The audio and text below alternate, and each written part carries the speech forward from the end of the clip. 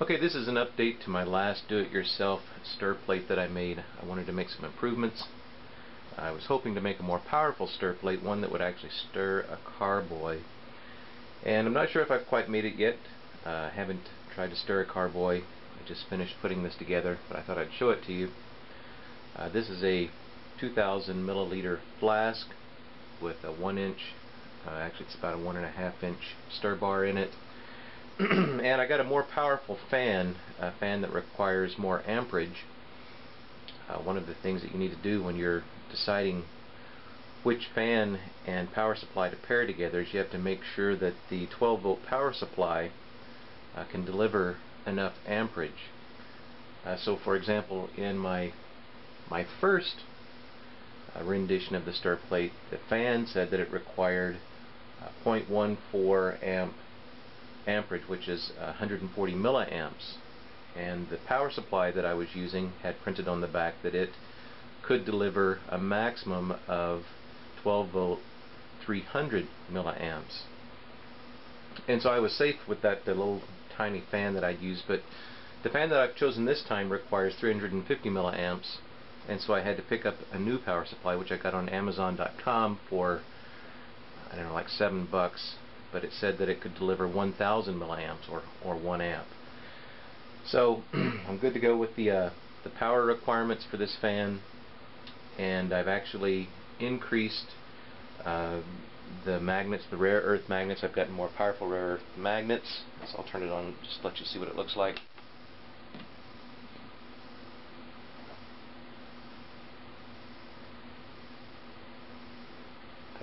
I've added also a 25 ohm potentiometer.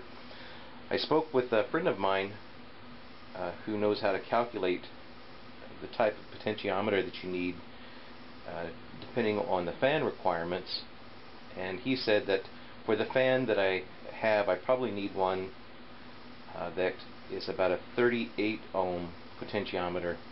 The only thing that Radio Shack sells is a 25 ohm.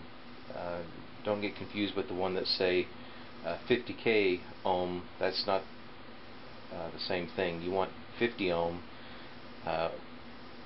Actually, he said 38, and the closest to that is a 50, and they don't sell a 50 ohm. So I'm going to order a 50 ohm, I think, in the next rendition to see if I can get this to work even better. But the 25 ohm, you can see here, I don't have much resolution on the potentiometer. If I turn it up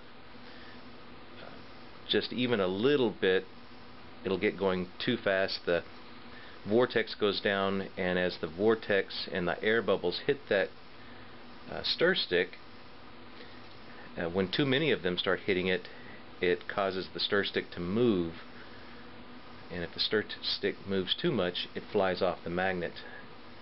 And so here I'm turning it up. I've turned it up from 6 o'clock to 3 o'clock, and you can see that the vortex is hitting it more often. I turned it up even a little bit more. Now it's hitting it more often. There it goes, knocked it off. So I think I can resolve that by getting a more powerful earth magnet. I don't think I necessarily need a more powerful fan. I think that the fan speed is fine. I ordered this fan off of Amazon for $7.79. I ordered a more powerful earth magnet that I'm going to test out, and I think I'm going to go ahead and pick up the 50 ohm potentiometer to fix this. I'll show you what it looks inside, like inside.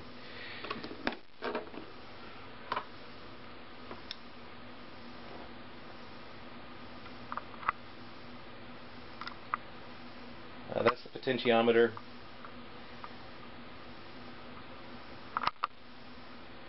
I have the fan mounted on a 2x6.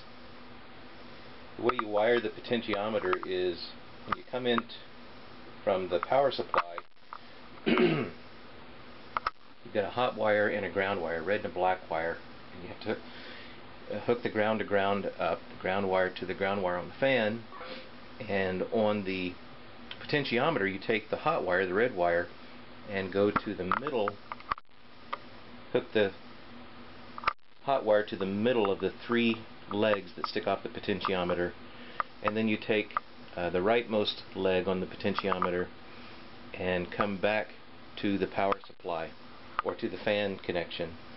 So you've got one of the hot wires coming off the power supply going to the potentiometer, the other hot wire coming back from the potentiometer connecting to the hot connection on the fan. And that's pretty simple. I soldered it to the potentiometer because that seemed to be the easiest thing to do. You could probably also take your wire and wrap it around it and tape it on there if you don't like to solder. I didn't solder the rest of the wires, but I did solder those. I'll show you the magnets that I used. I picked these magnets up at the surplus store here in town called Axeman.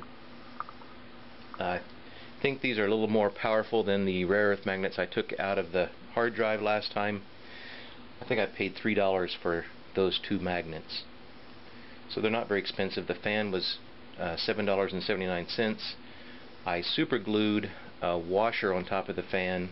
I did not super glue the magnets. Those magnets will come off so that I can try a different size magnet if I want, and that's what I plan to do. So there it is. This will work fine for spinning a 2,000 milliliter flask. My last rendition with the 1.4 amp fan would not spin a 2,000 milliliter flask very easily.